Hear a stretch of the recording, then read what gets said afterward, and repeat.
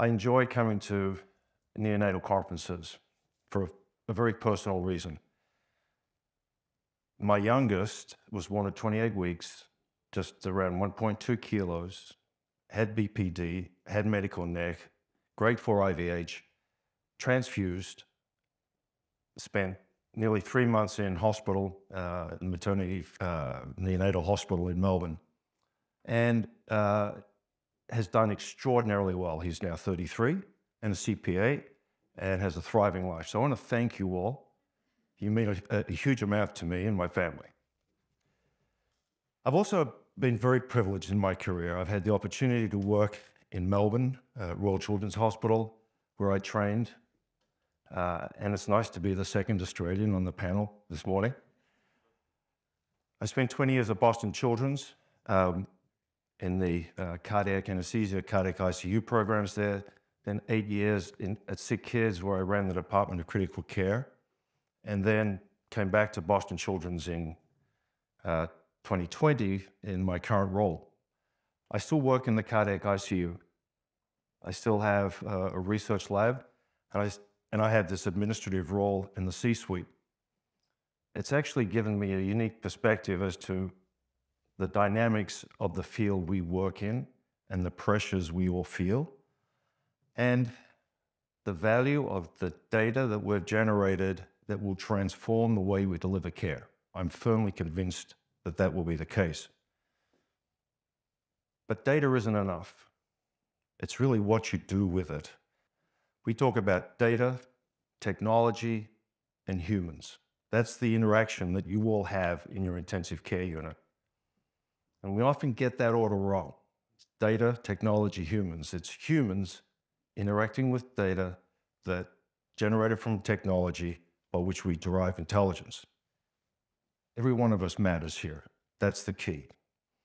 So I have a number of disclosures. I've been working in this field for quite some time, a platform that represents data, another platform an architecture that helps manage the data that we capture, another that looks at the use of data as an app for resuscitation in children with heart disease, and then risk management. The most important thing for me in my experience down this journey is not the data. It's how you manage it, and it's how you get actionable intelligence. And that really depends so much on your team and the purpose that you create. The faces on this screen here are just incredible people. They're doctors, nurses, they're data scientists, physicists, engineers, machine learning experts, human factors experts. That's the package. That's what brings the data to life. And so whatever we talk about modeling and all the other things that you'll hear, this is key. You have to generate that sort of team to bring it to life. Because if you don't bring it to life, you will not translate it. And if you don't translate it, it's just a waste. So we have to be really mindful of the teams we build to do so. I think also we have to define what we want to solve. And I look at this in this particular schema. On the y-axis is how we adapt and behave. On the x-axis is the degree of uncertainty in whatever situation we find ourselves. So in this bottom left-hand box here, standard work, consistent work. It's no uncertainty. You don't need to adapt, just do it. And you would think that's where we should be operating most of the time, but I can tell you in your NICUs, just like in my cardiac ICU, that's about 25–30% of your time. It's not as common as you think. More common is where there is really no uncertainty, but people are doing different things, they're adapting. And then maybe because they've had to, because the system around them isn't conducive for their workflow, but that's also known as sort of the illegal normal. I see it really as the learning zone, because in this bottom work, where there's no uncertainty and you just do the work, checklists work. You don't need artificial intelligence here. In this section here, where there's variability, there's no uncertainty, but people are doing it slightly different ways. That's where, first of all, latent safety threats occur in our units. And that's a human factors component. We need to understand our system and the way in which people are working. It's not solved by artificial intelligence. On the other hand, these two on the right, where there's a lot of uncertainty, we either have to adapt to it, in other words, be very resilient and respond to the evolving circumstances. That's critical. That's what we train for, all of you. And we certainly never want to be rigid where there's a lot of uncertainty and we're just staying fixed down a pathway and not responding as we need to. This is where, in my mind, artificial intelligence is going to change the way we work. It will prevent us being rigid and will allow us to respond and be resilient and eventually predictive. Now, there's a huge amount of data that's been generated in our units. This is Ken Mandel at Boston Children's uses the term the tapestry of data, which you can see on your left-hand side of the screen here. It's true. And then if you look at, to Leif's point about BPD, if you take all of the genomic, transcriptomic, metabolomic, proteomic data, mix it with population health, and all the other data that's streaming in, we're going to really understand the phenotype of a patient much, much better. All of that data is now coming together. It's aggregating. It's our ability to access it and utilize it that's key. Of course, if you look at our area just around continuous physiologic monitoring, that's a small component of the overall tapestry of data. Being able to connect all that's really important. And I think it's also important to think about data in two ways. There's what's called the prognostic enrichment of data, and that's the data that you see in the electronic health record. It's really quite transactional. You see it in registries, and it often focuses on the patient population. It allows comparison, allows you to share, it allows you to communicate risk, gives you the what and the when. What it doesn't give you, though, are the causality. So it's very good for operational issues. We use it at Boston Children's, as I'm sure many of your hospitals do as well, to understand things like workflow, capacity management, and things like that. Finances is another good example. But it's really hard to determine causality of an event or a physiologic state because we don't capture our decisions within it, and we infer decisions based on whatever change might have occurred. Blood pressure was low, increased your epinephrine infusion. Somebody's thought, well, that must be because the heart needs some augmenting in terms of contractility. You know, those sort of inferences don't help us. We need to be able to capture our decisions better. So there's a huge amount of data in the EHR, incredibly important, but understand the limitations of it. The other form of data is this predictive enrichment of data, which is your biologic response to illness and to treatment.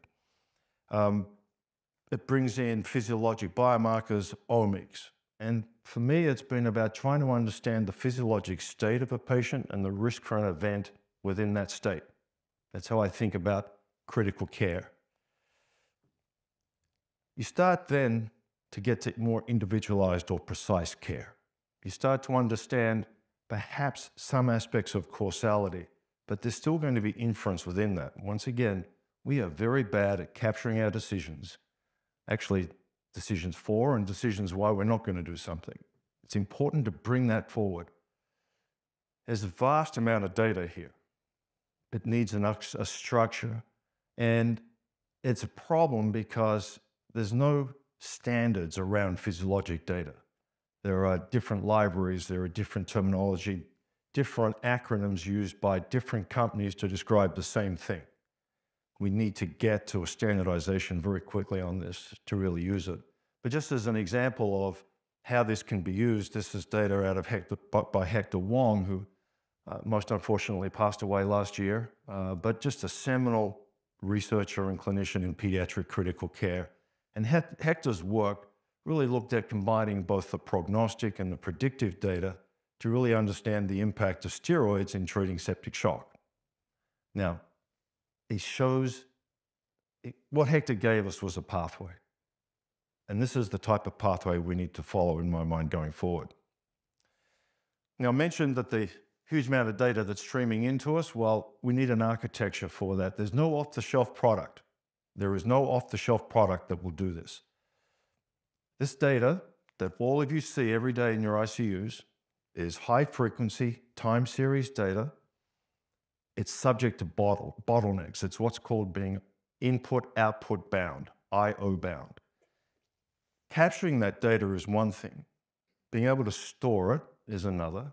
But there's no point storing it if you can't use it or access it.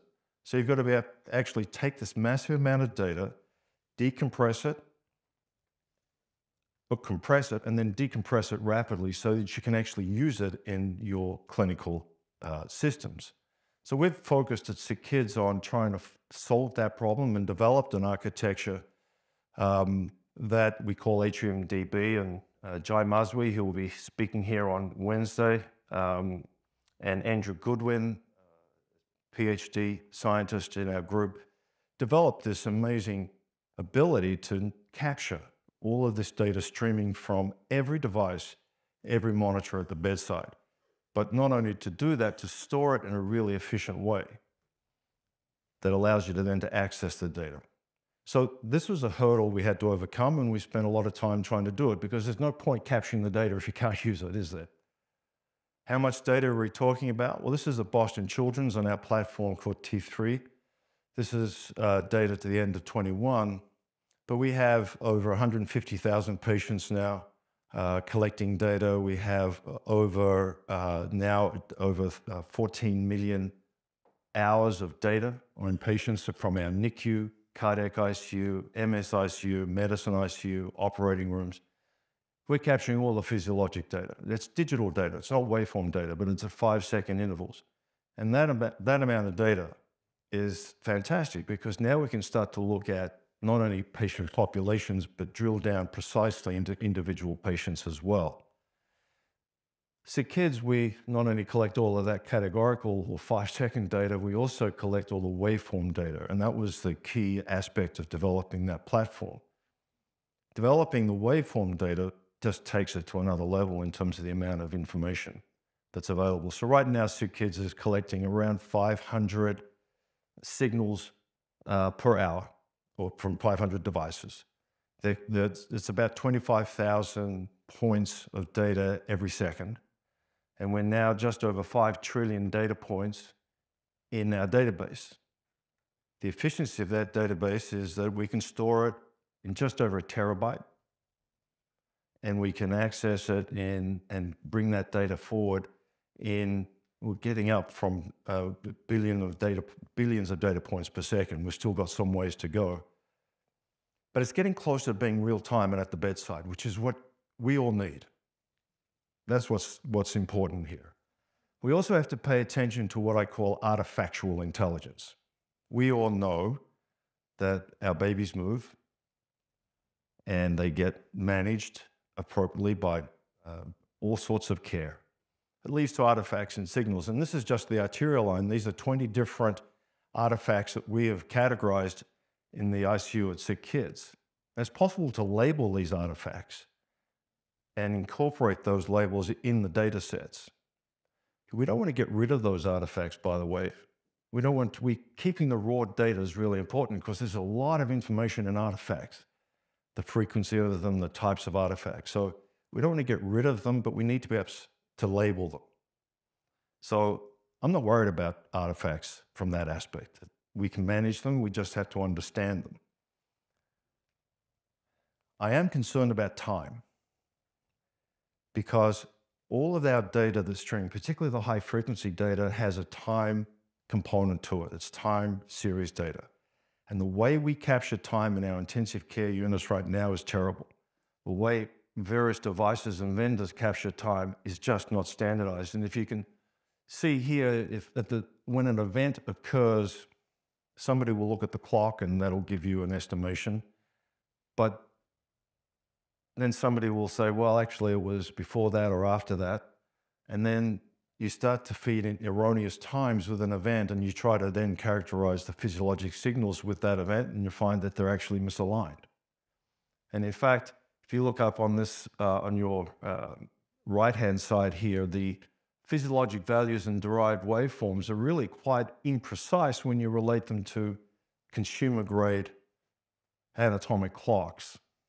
So we need to be aware that the way we capture time in our ICUs is bad. When I first started as sick kids, as an example, when we were collecting all this data, one of my colleagues came up and said to me, why are we on Greenwich Mean Time from our clocks with the physiologic data? I said, what do you mean? I said, no, the computers and the monitors had all been set for Greenwich Mean Time and not for time in Toronto. It's because nobody really cared. Nobody just kept collecting the data. Nobody needed to worry about it until you start collecting it. So we made those corrections. But time is important. And then finally, I'd say is appreciate the variability. And you will see this in your patients. Variability in your signals is key. Loss of variability is an indication of illness. Recovery of variability is an indication of recovery. So from the illness. And in this particular circumstance, you can see the variability here on your left-hand side of heart rate, SpO2, and blood pressure. Now, as you increase the time interval between which you are measuring and capturing those signals, the variability decreases. So that if you put something in a medical record at 4-hour intervals, there will be very little variability in those signals. The shorter the time frame, the greater the variability you'll capture. You all see it every day in your NICUs. You look at your monitors and you can see that variability in heart rate, rising, falling, blood pressure changes, all of that. We don't capture it in our current electronic health records, and we need to be able to make sure we can. So variability, time, and artifacts, really important. I'm not going to talk about models, but they have to I have the 4 R's for models. They need to be reliable, replicable, relevant, and representable. They need to reflect what we do. And so this is the T3 platform that we put together at Boston Children's. I'm not going to go through it. It's an architecture that allows us to capture all this data, look at it, zoom in, zoom out, real time, permanent display, all of those sort of aspects. But it allows us to interact with all of the data that's streaming from the bedside. It's also a hosting platform because whatever models get developed, you need to see them and understand them and utilize them. So I wanted a platform that would host a model. And this is one example. This is what's called the Inadequate Oxygen Delivery Index. We started first looking at the babies with transposition physiology and then added babies with hypoplastic left heart syndrome. And then we took it from newborns to infants, up to 10 years of age, and now it's extended into adults. It was a gradual process bringing in more and more data and changing the age range. Now, a couple of important points. This is a Bayesian model. It's taking in about 10 different signals at 5-second increments, and that model is a machine learning model that it just keeps looking at the data that it's receiving now, comparing to the data that it had been receiving, and makes an estimation as to the adequacy of oxygen delivery. The higher the red bar, the more inadequate that oxygen delivery. Key point, it's an estimation. And that's one of the fundamental things we need to be appreciative of in our ICUs is that we're not binary. The data that will be coming to you and the type of models like this are not going to tell you what to do. They are additional information that you need to absorb. The human with data is so important. It's not the data to the human. This is another example of using this type of information. So this is IDO2 and Craig Futterman at DC Children's wanted to see whether you could predict a cardiac arrest. So you've got a physiologic state of low oxygen delivery. is it likely to, how does it help you predict a cardiac arrest?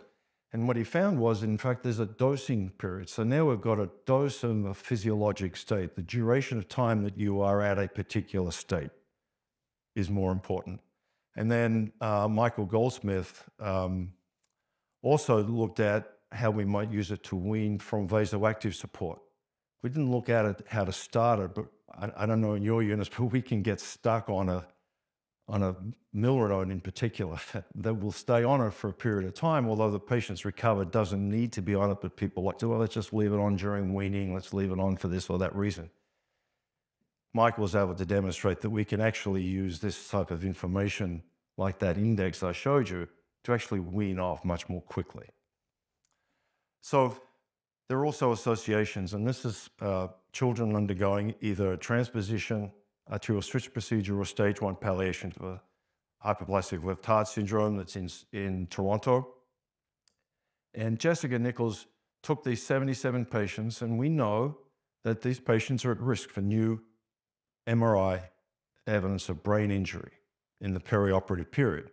And you can see that there was nearly 40% in the single ventricle group and 32% in the transposition group. High risk. And so she looked at all the various signals that were streaming through this to try and determine, is there, in the ICU, should we be focusing on blood pressure or heart rate or oxygen saturation? What is the signal? And when she looked at all of these signals here, none stood out. There was not one signal. But then Jessica with Danny Ayton then looked at component analysis and was able to demonstrate that the real risk for new injury in these patients was really low oxygen saturation, high blood pressure, and high heart rate. So now we're starting to get some better picture as to the constellation and the interaction of these signals. This is where we will head.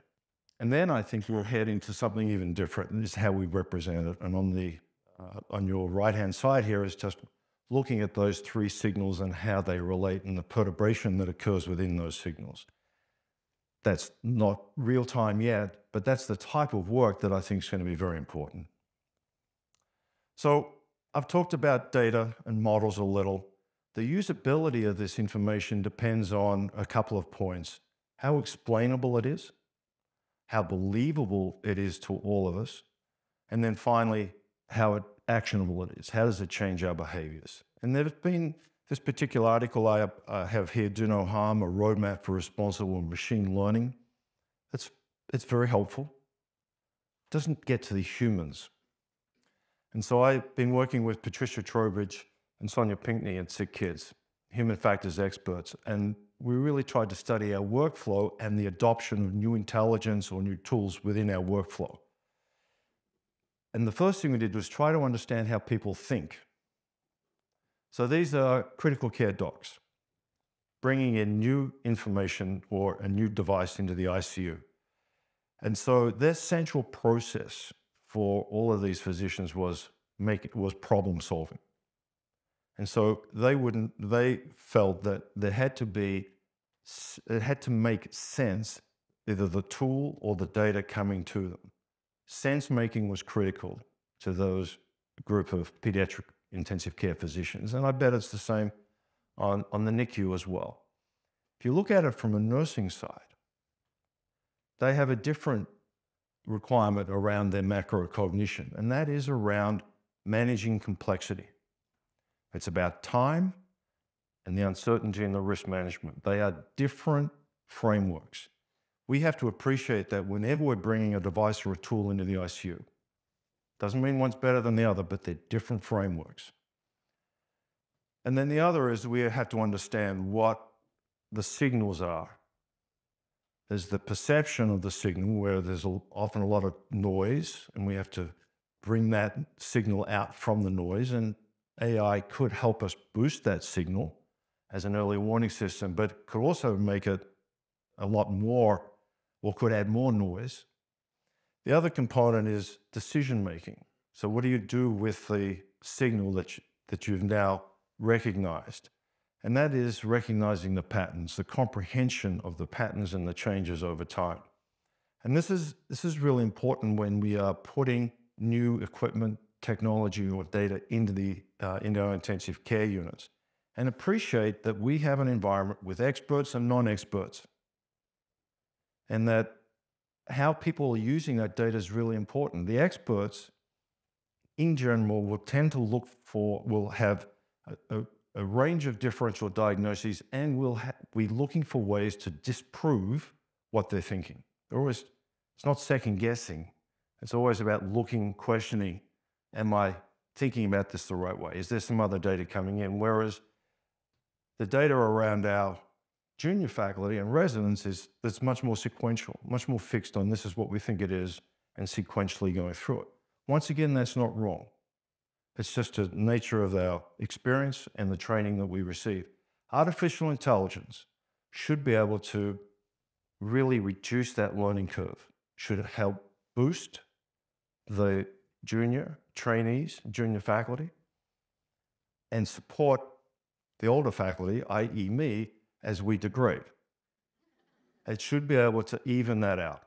That's my hope anyway. Because we need to develop a sustainable system where there is the use of not only our systems, but understand our macro cognition. Boston Children's, we've got a program that we call aligned intelligence. We're not talking about artificial, we're talking about alignment of data from all other sources and alignment of people with that data. Because in the end, we need a human engineering approach to the way we're going to bring intelligence into our systems. And this on your left-hand side here is really that Scrum approach to data. It's not sequential. It's getting people together, understanding your problem, and then having multiple rapid iterative cycles of discovery. And Azzy Asadi put together this schema here on your right, which really shows you the various components that Azzy has identified that we need to have when we're developing out our AI and models. And it's the human within the technical system, within the overall environment. And this, to me, is the key final component here. We all have systems in which we work. We need to modify our systems so that we can enable the people and teams within that system to be the best possible they can and provide them with the data and the resources and the technology to do so. With that, I want to thank you for your time. And once again, pleasure for the invitation. Thank you, William.